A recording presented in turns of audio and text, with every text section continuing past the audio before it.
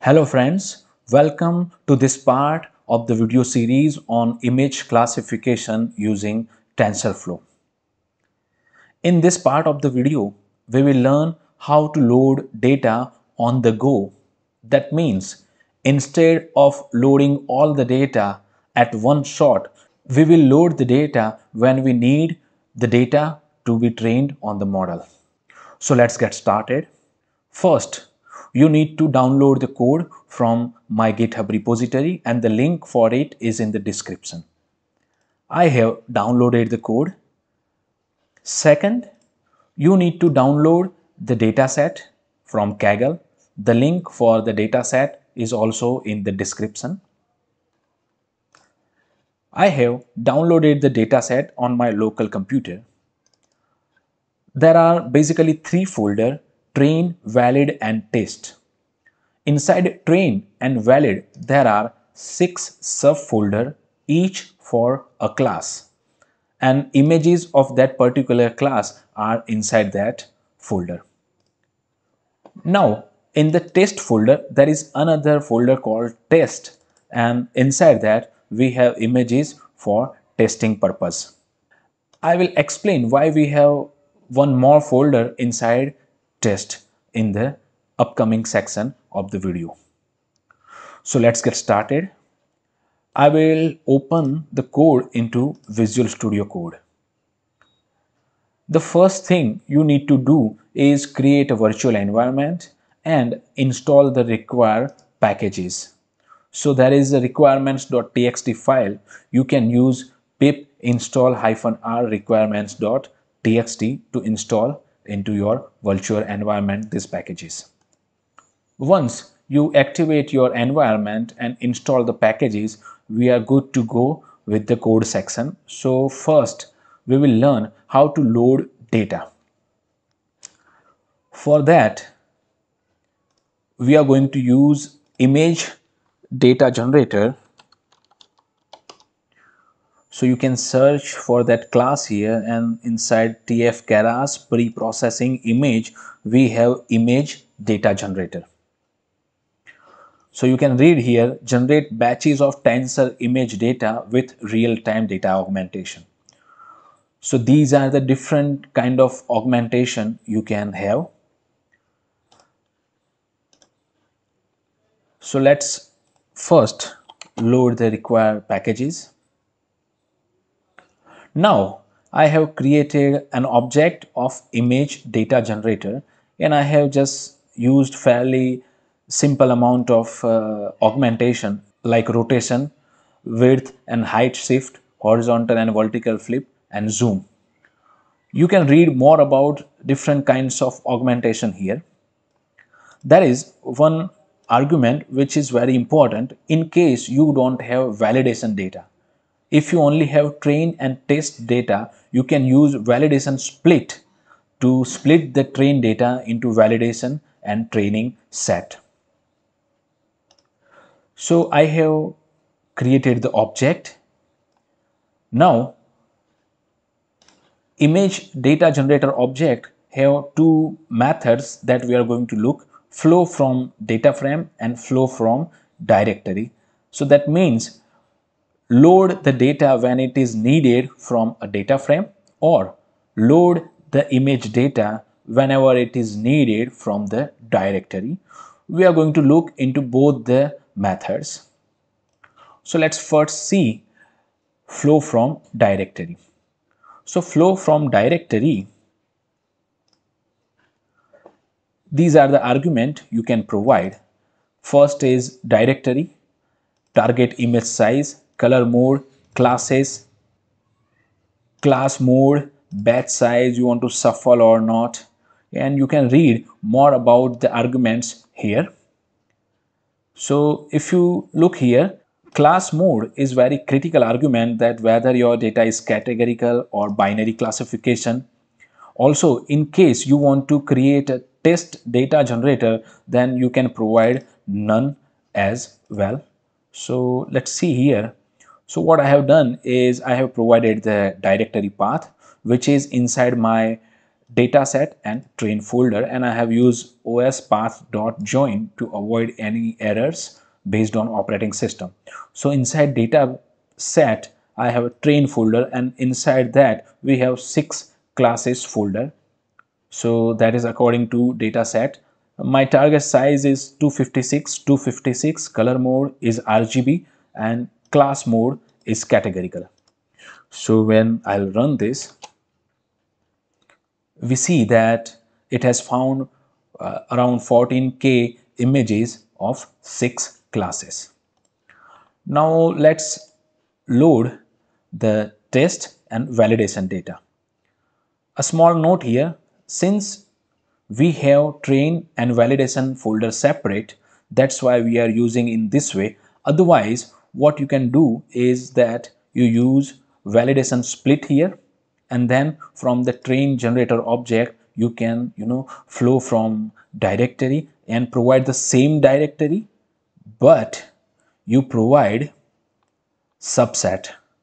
This argument inside flow from directory, subset means either it is training or validation. So you can create two this kind of train generator and valid generator, and you provide subset for training and for validation. I hope you understand that. Now we will create a test data generator. Inside that we will not use any augmentation, only rescale the image. Again the same arguments, path to the directory, target size, color mode and class mode. For test data generator, there is a small change here. You can see class mode. So when you provide class mode as none, it will not yield the labels, it will only yield the images. That means whenever you want to fetch images from test generator, it will only provide images, not the label, and that's why its class mode is none. Also, there is one more thing, that we need to put one more folder around the images, test images. That's why there is test and under test folder, otherwise it will not load the images, and you can read that here. If we go here on the image data generator, no, not from here, from here.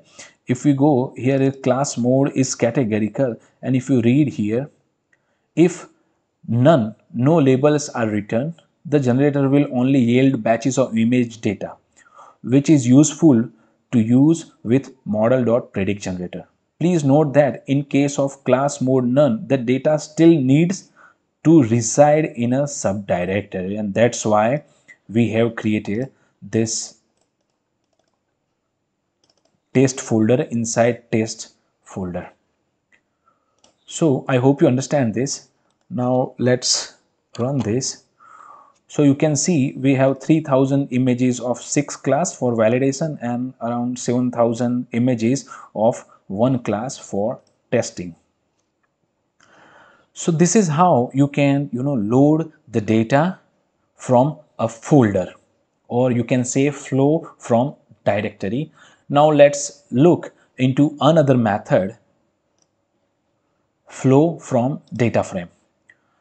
So here you can see we need a data frame, and again the directory where the data is, an X column and Y column. So this is file name and class.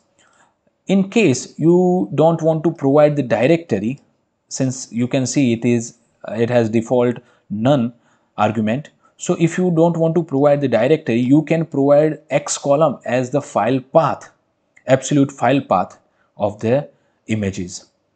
So what I will do here, I will generate a CSV file to use with image generator, and this will provide the absolute path of the images. So let me run this. This function is again self-explanatory. Here I will create a train data frame. So you can see I have absolute path of the image and corresponding label.